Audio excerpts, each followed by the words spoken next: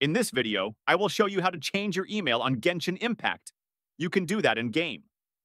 Launch the game, and when you're inside, you will want to press the escape button. This will pull up the game menu, click on the settings icon on the left side, then select the Account tab. Click on the User Center and a pop-up will show. You will see your user details. To start change your email, click on the Modify Link button. Click on the Send button to get your 6-digit verification code. It is sent to your email. Make sure to check your spam folder. You will need to enter captcha here.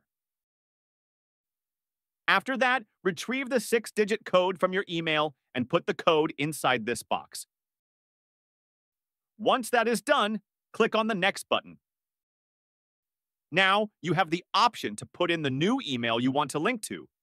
Input that and click on the Send button once more. You will need to enter a new captcha here before it will send you a 6-digit verification code once more. Retrieve that from your new email and put in the 6-digit code here. Finally, click on Link when you're done, and the new email will link to this Genshin Impact account.